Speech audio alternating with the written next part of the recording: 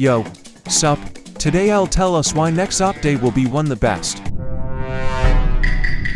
So we have only one picture of YBA rework. There it is. In this picture we see reworked Devil Pong, with real cool GFX and Skull Sky. I hope other will be same cool and beautiful graphic. About 1v1 we have more information. On first picture new ranks 1v1. There are only 9 ranks, so maybe it will add more in the future. Also I think at end of season will be reward depend on a rank, like in Nanam Adventures tournament. And they will add 1v1's loot. Also there my intended loot in 1v1. So last picture about 1v1 rework. They will match history. It's real interesting thing. Just match history but no so useful. And finally no more 1000 pingku server, it sucks. It is real useful thing that everyone need.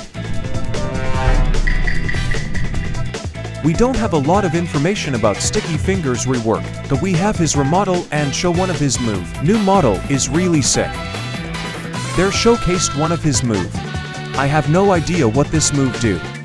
But I can't wait new 150 horsepower combo with Sticky Finger Vamp.